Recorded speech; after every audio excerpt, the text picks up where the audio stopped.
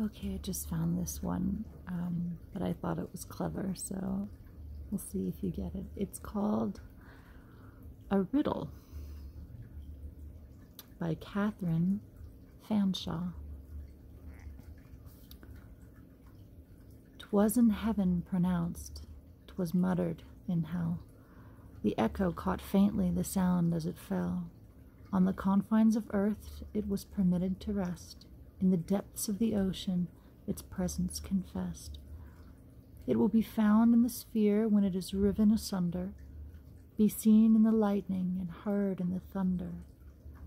It was allotted to man with his earliest breath, attends him at birth and awaits him at death, presides o'er his happiness, honor, and health, is the prop of his house and the end of his wealth.